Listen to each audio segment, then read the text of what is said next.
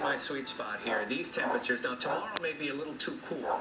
Well, it's going to get cool, but it'll warm right back up. We are in summer after all. But a lot of people are welcoming these cooler temperatures after we saw this last clouds tonight into Wednesday morning. But before that, we're dealing with not bad temperatures. Pretty nice outside right now in Oakland, 68 degrees, 70 degrees right now in Concord, 67 degrees in Walnut Creek, 64 degrees in San Jose right now. We're going to warm up just a bit today. We're going to be a little bit cooler than the highs yesterday. Forecasted highs for today, 88 degrees expected in Concord today. San Jose, you're going to get to about 83 degrees, 71 degrees in Oakland, 67 in San Francisco, 81 in Santa Rosa.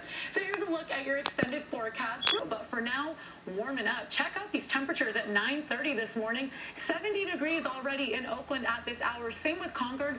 Walnut Creek and Livermore, you're both at 67 degrees right now. 60 degrees to start out your morning in San Francisco. 66 degrees in Redwood City. 64 degrees in Fairfield and also in San Jose. So we are going to warm up. Even though we're in a cool down, it's going to warm up just a bit today. Check out our inland locations today. Expecting to get to about 88 degrees in Concord, 89 degrees your high expected in Antioch today, 79 degrees expected in Napa.